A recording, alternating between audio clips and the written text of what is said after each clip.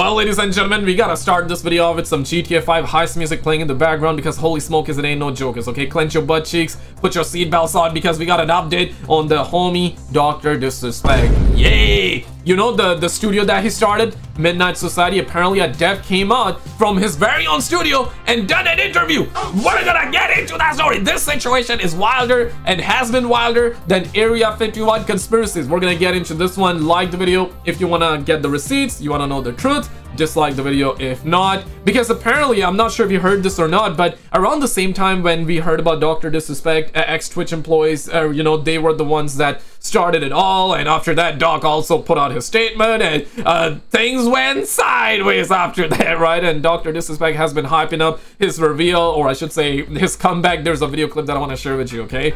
So he has been hyping up his reveal, right, or comeback, but around the time when ex-Twitch employees were, you know, exposing him or whatever you want to call, alleging him, this and that. Of course, DrDisrespect has put out a statement after the fact, so now it's no longer allegations, but when they were alleging DrDisrespect, they were also saying that there has been more than just DrDisrespect. Oh, shit. Saying that there is a list of YouTubers, streamers, apparently getting down with minors as well. It's crazy, and so far that list has not leaked. Shout out to Jake Lucky, Officer Lucky, Jake Sucky. This man goes by multiple names, okay? Shout out to the homie GWM. Roll it. Team at Midnight Society, I should say former team, as he has now parted ways amicably after their statements made around his allegations and own admission to now months ago, as he parted ways with Midnight Society, now no longer tied directly to the game that was going to be set in stone as his game for the gaming sphere, known as Dead Drop. It is actually a recent interview by Decrypt, a great YouTube channel. We'll link the full... Now, whether you are defending Doc right now or whether you're accusing him, because I'm seeing this situation being 50-50 right now, right? Whether you're defending him or accusing him,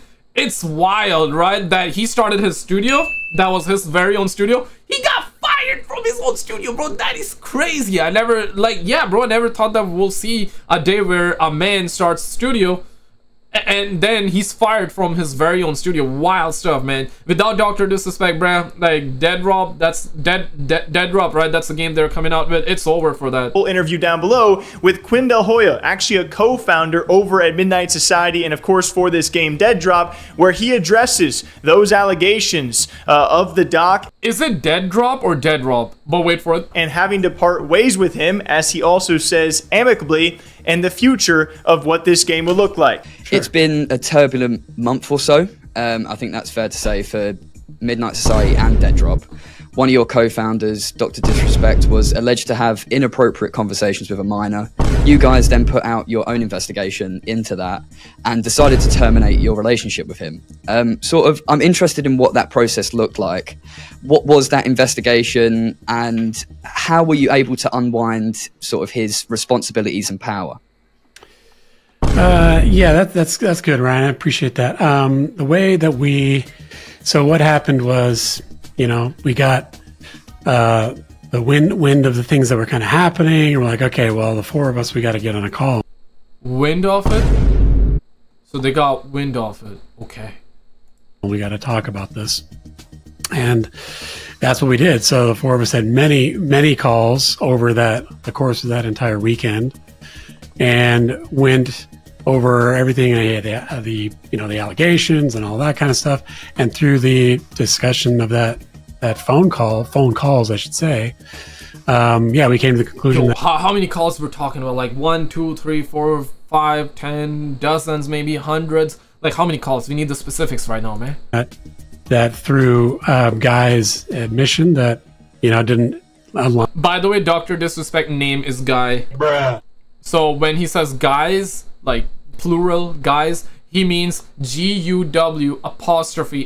So guys, not like guys, not guys, but guys. You feel what I'm saying? Yeah, just so there's no confusion. It's like DrDisrespect name is Guy, so he's saying guy''S. Okay, like Guy is. So short version, guys, right? Bruh. Not like multiple guys, like you guys, not you guys, okay? Guy''S, okay? Hopefully makes sense for people that are not aware. Line with the principles that we set out at Midnight Society when we created this studio and what we wanted to do. And because of that, even though you know, it's kind of a tough decision. In the end, it's also the right decision because it just didn't align principally what we have set up as a studio, what we are all about. And if you guys don't remember back around those times where these allegations surfaced from a former Twitch employee, they were then shortly after admitted to by Doc himself. In a recent video, we broke down how he has now deleted those admission tweets. A return is expected sometime soon from Doc, where maybe he will explain this some way. Maybe he'll talk about the game. Maybe he'll talk about said allegations and explain it even further than he has online, which has... Vacation is just too good right now. We'll be back soon though, champs. We have lots to talk about. Yeah, okay. Oh shit, that was August of 14. Damn, it already has been 2 weeks since then, right? When was this situation when was this situation originated? When did it originate? Originally started, I believe, by the end of May, right? But wait for it, there's more. Has not been much outside that now deleted admission and that very, very long tweet in doing so, but it was also DrDrop who parted ways with him earlier than when he even admitted it himself. It was actually a day or so before that where they had already parted ways, and apparently, according to Quinn, that was due to their own self-investigation, where Doc was also involved on those calls and maybe even admitted it to them before he had posted that admission online, which would also make sense. At first, Midnight Society actually received a fair amount of backlash for dropping the Doc before he had then admitted to those allegations of inappropriate discussions with the minor. Yeah, definitely. I can totally empathize that must have been a hard decision for you guys to make. Did you say that you spoke to Guy in that process, and he sort of he didn't admit to the full allegations online, but he sort of admitted to having some conversations that leaned on the side of inappropriate? Was that sort of the line where you guys were like, okay, we need to wash our hands of this, or were there other things that we don't know about?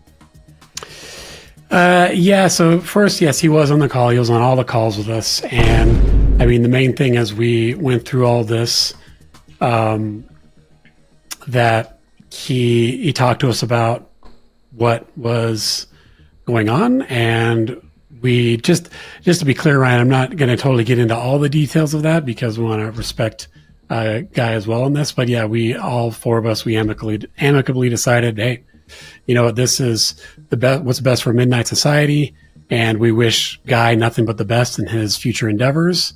And that way we can go after our vertical extraction shooter and DrDrop and the things that we're trying to set out to do, and then he can go after our vertical experience, whatever he said, vertical game, right? DrDrop, yeah, DrDrop is gonna be a vertical experience, bruh. Without Doc, bro, it's over. It already was garnering and gathering a lot of criticism when DrDisrespect himself revealed it, because back when he revealed the game, he also did say that it's gonna be better than Modern Warfare 2022, which at the time, Modern Warfare 2022, was considered the most advanced Call of Duty game ever.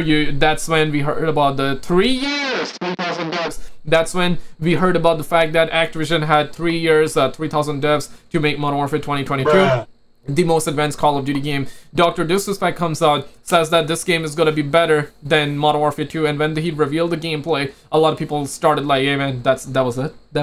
You know, a lot of people were defending him, a lot of people were saying that, oh, it's unfinished, but a lot of people were also clowning. This is not my opinion, this is exactly what happened, but a lot of people were like, okay, you know what, it's going to be free to play, if it's for free, it's for me, you know, that sort of things. But now, yeah, like, I don't know. Go do the things that he needs to do to take care of himself and all that. And so that's where, after all that came together, we're like, all right, we decided, all of us together amicably, this is the best course of action. And so that is really all Quinn had to say about the Doc situation, the rest of which he said he was going to leave, respect Doc and hopefully that he gets the help that he needs. And like you said before, an amicable split that just was not going to work out with the overall mission of the studio. He goes on to describe, though, what the future of this game might look like, announcing some updates here and there. They've been relatively quiet on social media, but does also say they have a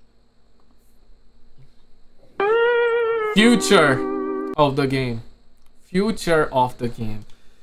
I think it's over, man. I think it's over for the future. I think there is no future.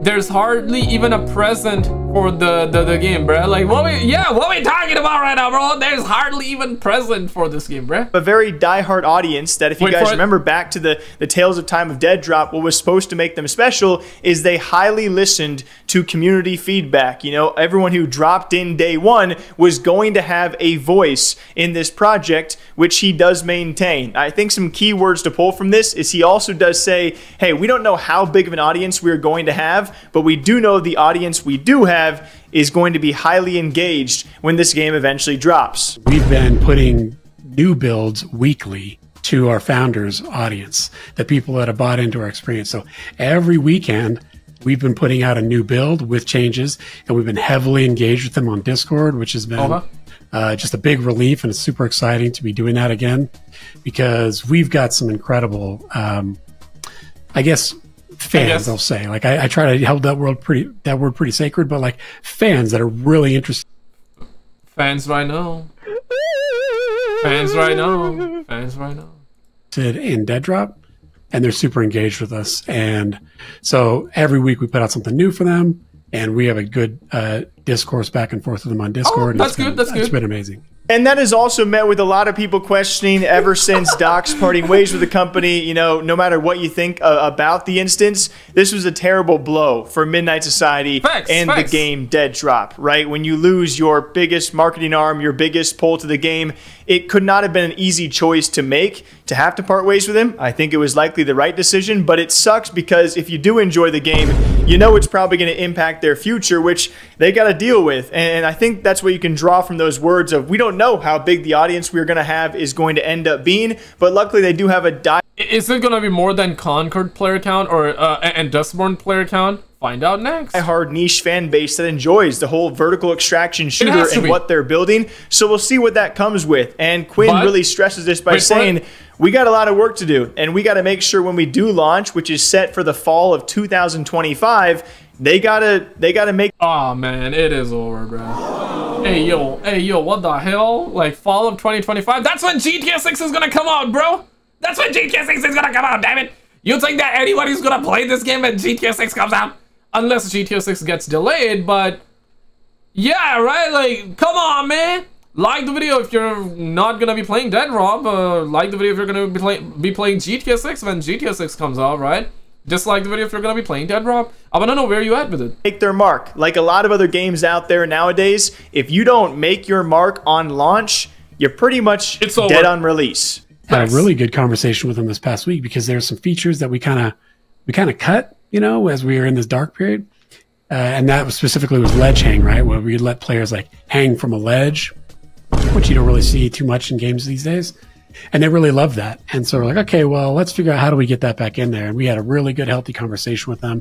We found out who was passionate about it, and one thing that I can guarantee, Ryan, is I can't necessarily guarantee the size of the audience of the game that we're going to have, but I can guarantee the game that we do make is the audience we have is going to love it because we are listening to them and we're working with them. I mean, this is not 100% true, but I think most of the time you only really get to launch your game one time, and you can't unlaunch an experience. And first impressions, unless you're Ubisoft, even though I know we've been talking about open development and there's lots of people that have already have a first impression of our game. But when we are talking about going on Xbox and PlayStation, as we are as approved developers for those platforms, we're also looking at Steam. We're trying to get on Steam. Yo, it's coming on PlayStation as well? Okay, that's a W, I guess, because I was not expecting it to come on PlayStation.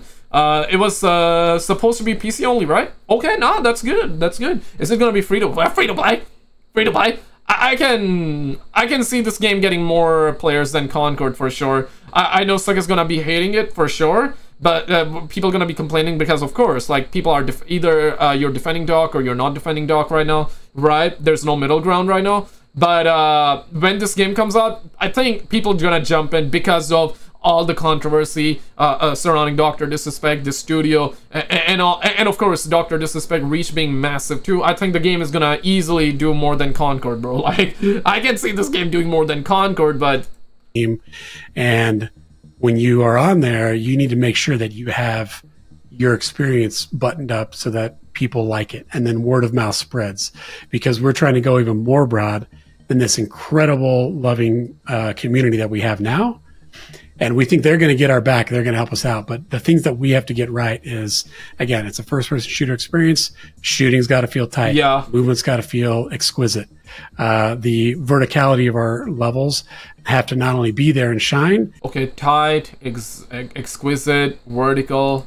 But the orientation and how you find your way through these environments. Okay. And so that is Doc's form. Guys, check out this video on the screen. Recently, we had insane drama with Noah Jail, Mr. T-Lexify. If you have seen it, then check out the video on the left. Really good news about GTA 6 gameplay leaks, heist leaks, and all that, alright? Check out both of these videos, and I'll see you right there. Let me know your thoughts, boys.